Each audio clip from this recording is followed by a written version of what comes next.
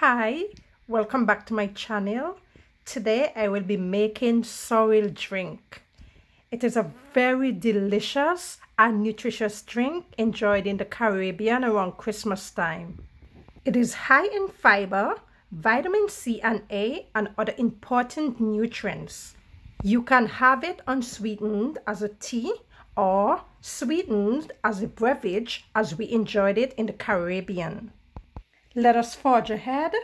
At this point, I am pounding my ginger. You can either grate it or put it in whole, whichever you prefer. On my stove is a pot with 14 cups of water heating.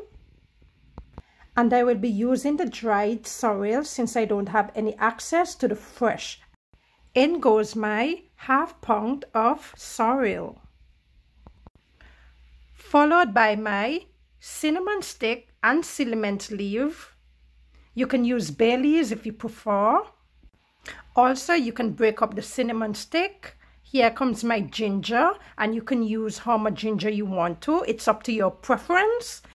I'm going to leave this to heat up on the stove for 10 minutes. You do not have to if you don't want to. You can always just heat the water, put in your ingredients, and let the sorrel draw for a couple of hours or overnight. Please note that the different types of spices and the amount depends on you. After 10 minutes, I am going to take off my stove, cover my pot, put it to a side, and let it steep or draw overnight. This will help extract the flavors from the spices and help soften the sorrel. After steeping the sorrel overnight, I am going to strain the sorrel.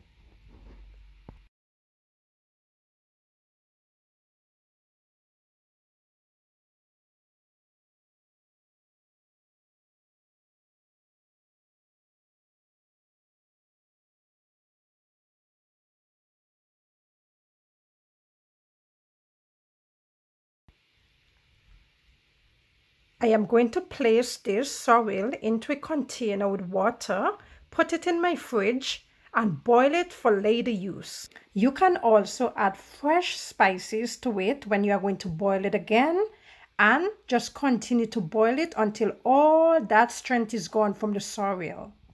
Moving forward, I am then straining my sorrel for the second time.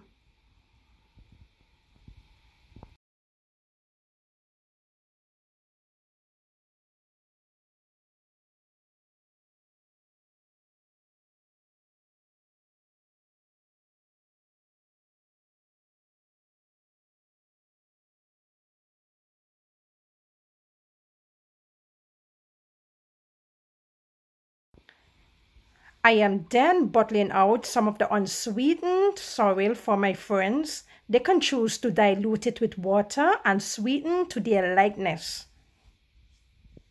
Also, if you are not ready to use this sorrel, you can put it in plastic bottles and place it in your freezer. In my bowl, I have 3 cups of sorrel, and that is unsweetened sorrel, and I'm adding 7 cups of water to it. At this point, this decision is up to you. You can add how much water you want, but you don't want to make it too watery. I am then adding 1 cup of white sugar or granulated sugar. You can use brown sugar if you want. This color is very bright, so that's why I'm using the white sugar. You can put in some vanilla extract if you wish, but I do not like that in mine. You can go ahead and add rum or black wine. I love to pour black wine in mine, but I'm not going to do it. I will do it when I glass it out. I am going to bottle out my drink, and this is all mine.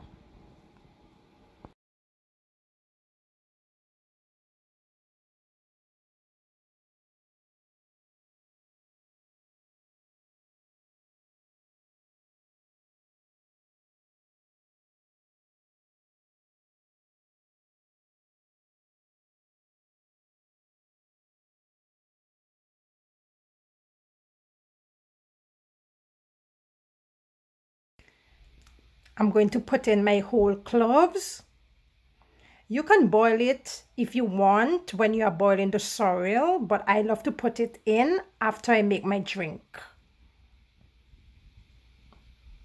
It gives it such a good flavor.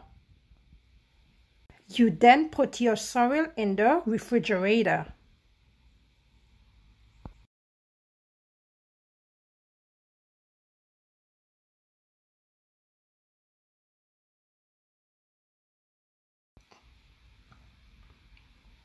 I am going to pour a little black wine into my glass.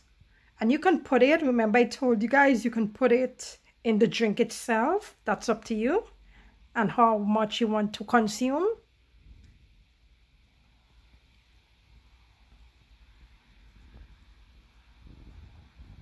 And you know, some people like their sorrel a bit tarty. I do not like it. I do not like that sour taste. This is just perfect for me.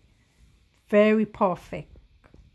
You can try this recipe and let me know how you like it. It is so delicious. No sour taste, no tarty taste, just perfect. Thank you for watching and I hope you enjoyed the video. Be safe. Thank you for subscribing. Thank you for liking. Thank you.